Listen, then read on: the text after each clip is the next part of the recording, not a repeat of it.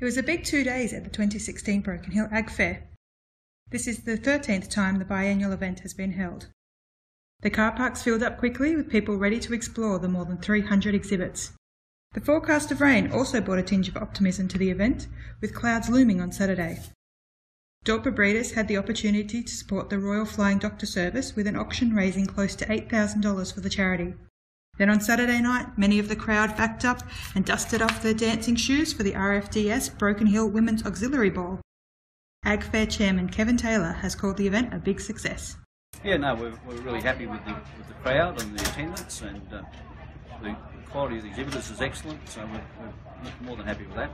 And we've got some a lot bigger exhibitors than what we've had in the past.